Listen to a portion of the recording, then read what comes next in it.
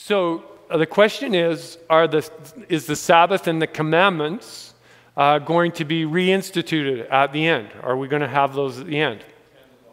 And the law. So when you say the law, what exactly are you referring to? Okay, so we're talking about kind of two laws then.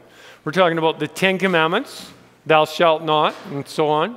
Have no other gods before me, right? And then it goes down, the fourth commandment is the Sabbath, and it goes into the relationship with man. We're not going to commit adultery, murder, and steal, and covet, and all those things. So the question is, are those going to be intact at the end? And then the question is, what about the other ones? Okay, so let's look at this. This question is another one that gets me into trouble. But however, I'm done with being politically correct, so I'm starting to just give the answers. You know, you can like it or leave it. This is the way it is. There's a law about lepers.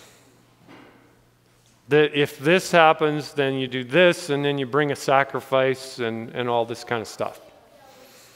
I totally believe there won't be any need for that. Because there's not going to be any more pain, there's not going to be any more sickness, it's not going to be sorrow, crying, all that kind of stuff.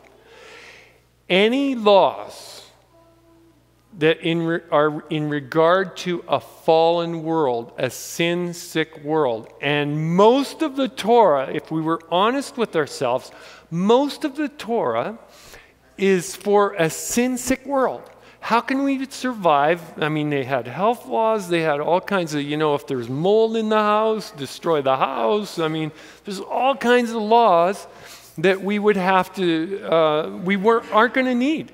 It's going to be pure. There's going to be nothing it says nothing that defiles, okay? That's in us and everything.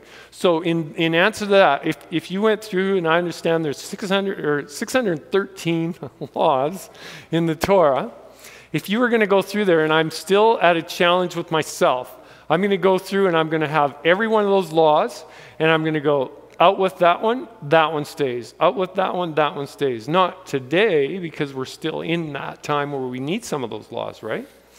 But in that time, most of the Torah will be gone. And Yeshua even said that himself. He says, not one jot or tittle will by no means pass in the law until all is fulfilled. So that tells you that some of this is going to be gone. And it makes perfect sense when you start going through them one at a time.